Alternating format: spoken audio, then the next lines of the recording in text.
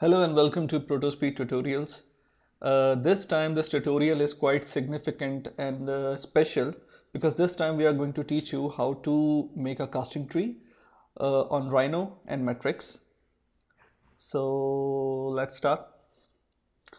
Let's discuss a few points that we are going to discuss in this tutorial, like what this tutorial is about. As I told you, it's about making a printable casting tree using Rhino and Matrix. Number two, we are going to use the supports as sprues as well, like we have been doing in the earlier tutorials. And number three, in between the tutorial, we are going to tell you some tips and tricks. And number four, in the end of the tutorial, you are going to have a giveaway. And we are going to give you this casting tree so you can analyze the supports and you can print it on your printer depending upon the platform size and the technical specification. So let's start working. First we are going to import our piece that we are going to make the tree of. Let's take this ball because often in the high production environments this simple piece of jewelry has to be printed and casted many times. So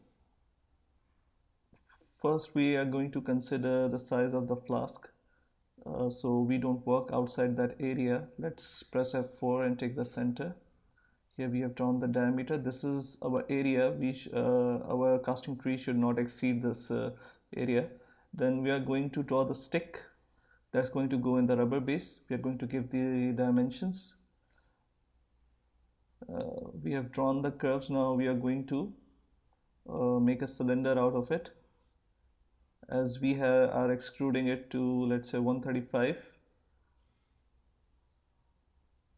Now we have our stick that's going to go into the rubber base of the flask. Now we have to carefully orient the piece.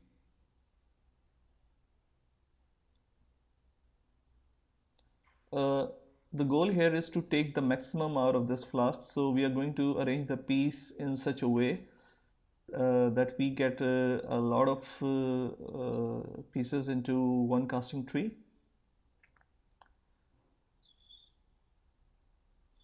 So here we are going to give it the points where the screw is gonna connect. As we have taught in our earlier tutorials, here the supports are going to act as sprues as well. So our sprues have to serve multiple purpose. So let's this is the first sprue or support that's gonna go into the jewelry piece, so it has to be strong, because as it's gonna get printed, there are gonna be vibrations. Your casting tree should be supported adequately to absorb the vibrations that are gonna come during the printing. So as we have given the gauge to the curve, we are going to orient the jewelry piece. So I think the thickness of the sprue is not enough yet, so we can rescale it, because this is going to be the main support on which the ball is going to be built on. So we have to be absolutely sure that it has adequate thickness.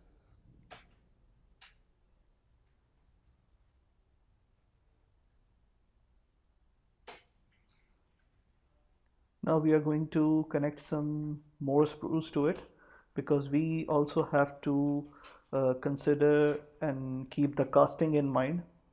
So the running of gold shall be adequate and proper. So we are going to connect this sprue to our main support, and then we are going to adjust it on our jewelry piece.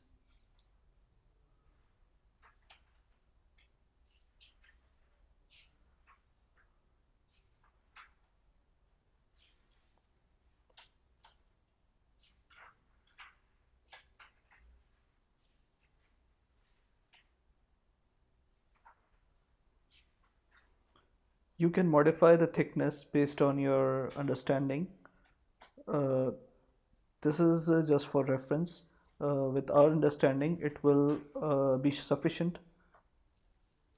But depending on the pressure of your casting machine or your casting setup, you can adjust the thickness of the sprues accordingly.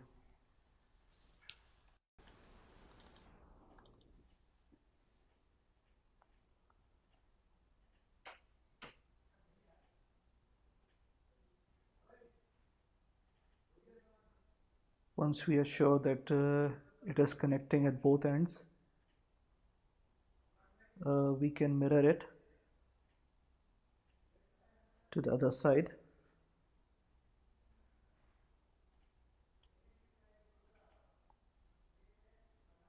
If there are minor adjustments needed, we can do it.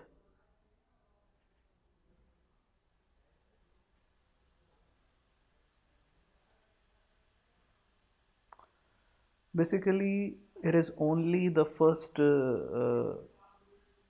branch that you need to be working on. Then the works get a lot easier.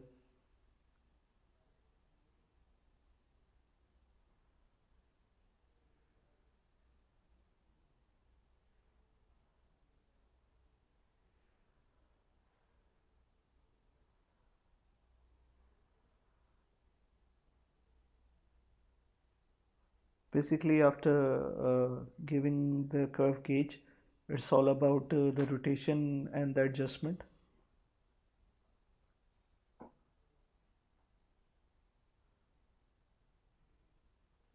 We can mirror the same sprues to the top side, giving all the pieces adequate support and sufficient sprues for casting.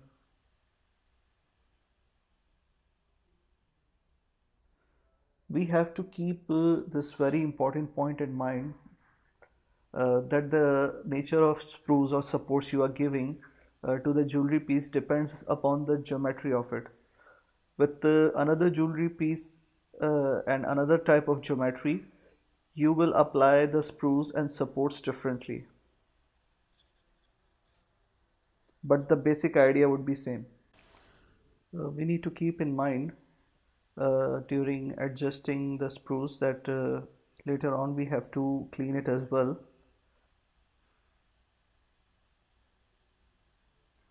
So better to adjust the sprues in such angles that it can be easily removed without any need for 2 more touch-ups.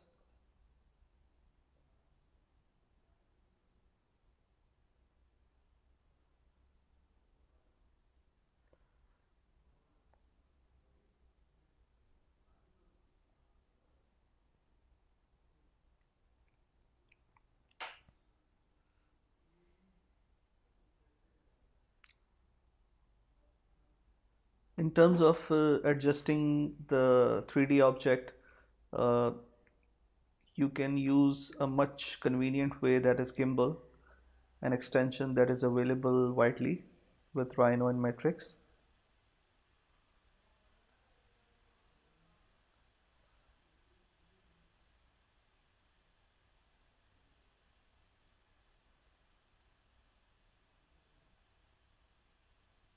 So again, here we are making sure that's easier to clean later on.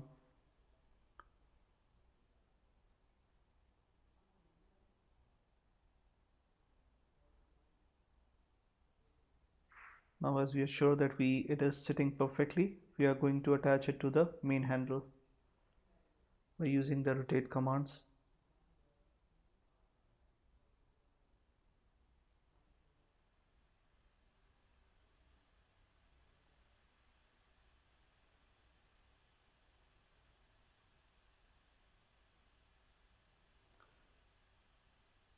There is a trick, there is a tip for you here as well, that in order to check whether this support is not causing any islands to form, you can just import this piece right here and run it through the multi-section and check out if there are any islands forming. Once you are sure about this branch, you can apply it to every branch that we are going to make later on.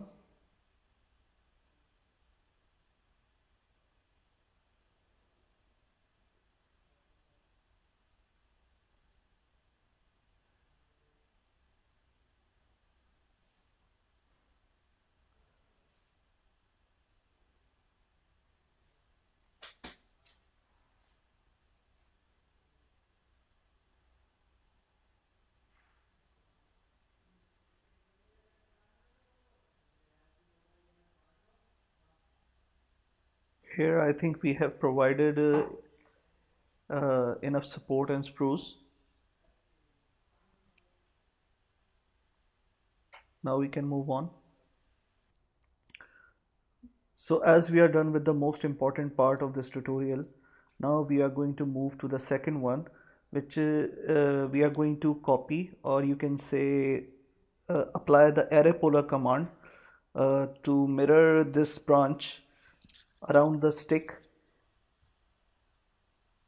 After making a few adjustments, then we are going to apply the array polar command, and as you can see, we can fit here around 15 pieces in one section. So now we can utilize the space that is on the top, and we are going to adjust uh, all the set of balls accordingly in a way that they don't uh, get attached to each other.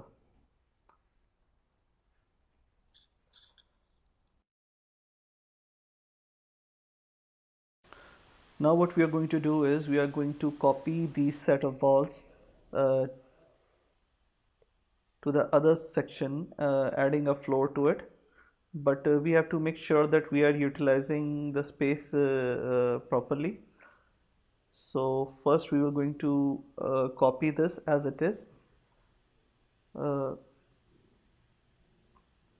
making a sufficient gap in between the floors. I think story would be the most appropriate term for it. So now we have two stories, but are we utilizing the space correctly? Let's rotate the second story a little so we can utilize the gaps that are on the first one.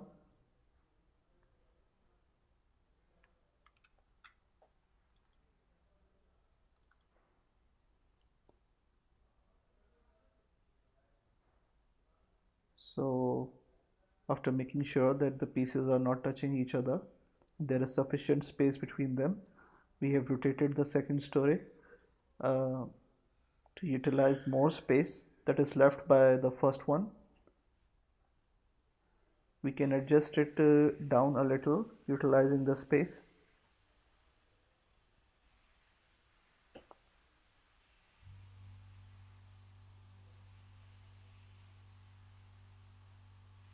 It's better to check every piece. Now once we are sure that space between these two stories are adequate, we are going to group both of them. So now they are grouped.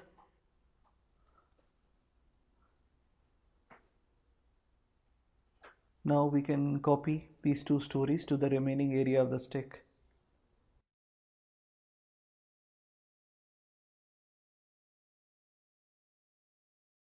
These stories one by one, or you can apply array linear on the stick. So let's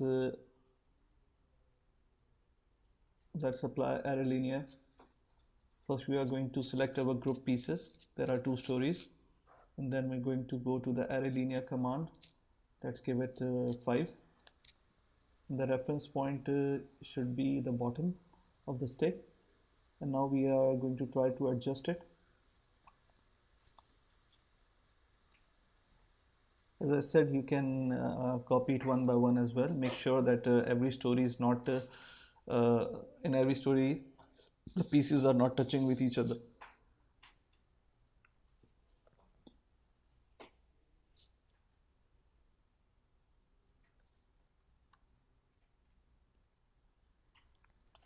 Once we have applied array linear, we are going to check again whether any of the balls or the pieces are coinciding with each other, and apparently they are not. Now we are going to do one more thing. We are going to connect all the branches together so there is extra strength and less vibrations.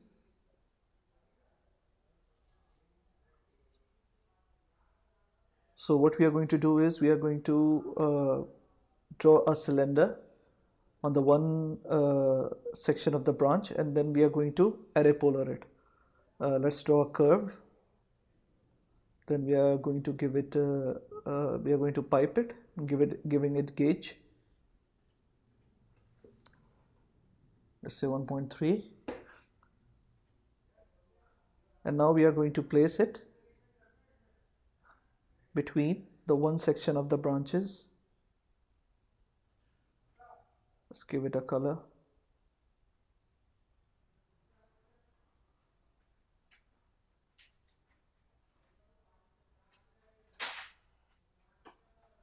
For a better view.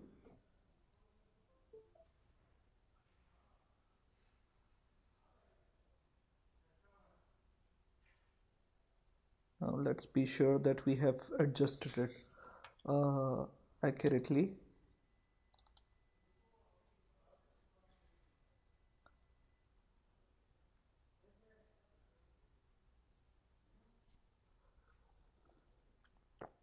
I think it's not thick enough, so let's give it more thickness, and then give it a color again. Now adjusting it to this point. Here it can give the strength to the main branch and all of the connecting sprues.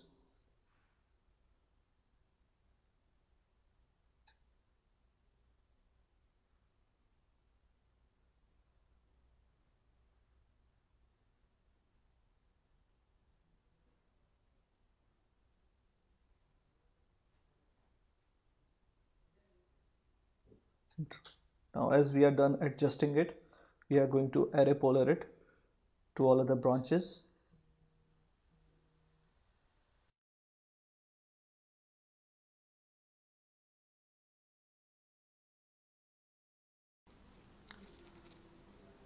Now let's check whether the cylinders are placed correctly across each branch.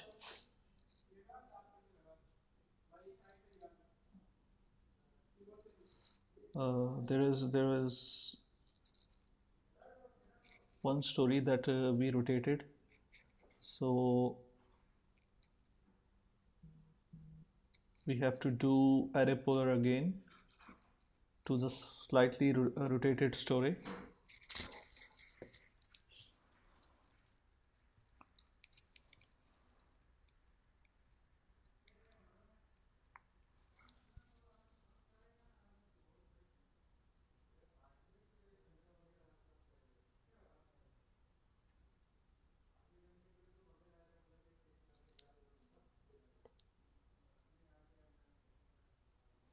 So we have array polared it again.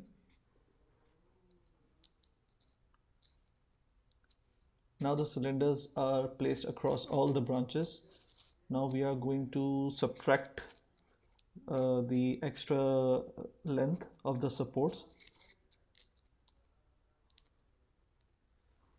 2.5 mm is enough, but around 3 mm mark is good as well.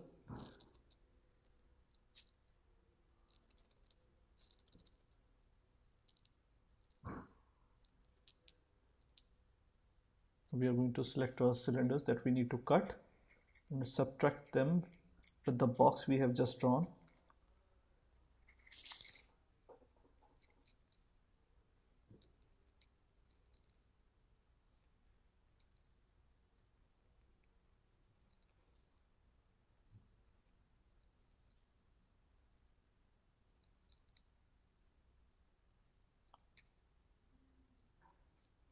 We apply color to the objects for our ease,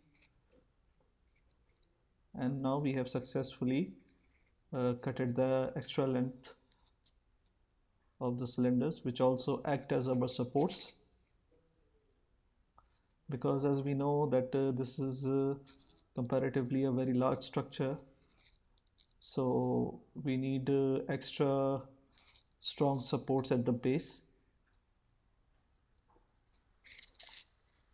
And we are almost done. Now to get access to the giveaway design, you will find a Dropbox link in the description, and if you need to get access to other giveaway designs, you can watch other tutorials, and in their descriptions you will find the Dropbox link. Thank you for staying with us. Happy printing.